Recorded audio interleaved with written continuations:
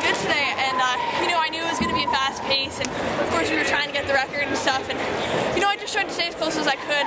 Once again, I let a little too much of a gap curve for probably Alberto's taste, but I definitely did better than I did last time when it came to gapping stuff, and that was really my main goal, just maintaining a spot. And I think I maybe should have made my move like 250 to go, but like when I hit 200, I wanted to wait until the straightaway to make my move. So I felt really good. Even though I felt really bad, I kind of like, me and my chicken arms, I kind of like hit Junior. And I was like, I'm so sorry. And so later on when I see her, I'll be like, I'm really sorry.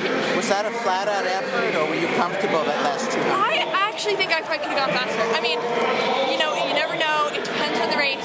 But as I said, I think I mentally was like, with 400 to go, I was told if I felt good, make your move then. And I probably really didn't make my move until the last 200. So I think had I made it an all-out 400 effort, I could have maybe gotten it or been closer, like in the 234s. So I felt pretty good. Yeah. How does this go for your confidence? It definitely builds it up. Melrose will feel so much easier that first like 800 meters because it'll be 2:10 rather than like 2-minute pace. What was our 800 split? Does anybody know? Oh, okay. Because I was hoping maybe I could do like a 2-minute and then just try to hold on, like see if that would work. But I feel really good and I'm really excited for Melrose. But more importantly, I'm excited for USA's. So. Time-wise, you feel about well when you did it? Obviously like trying to get the American record, you always want it.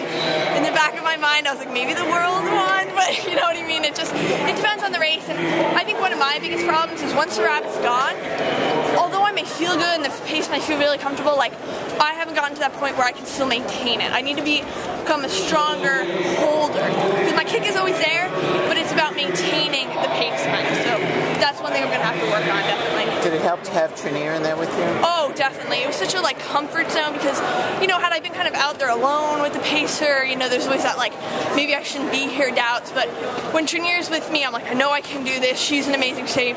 I'm right with her, so I felt really good. Definitely.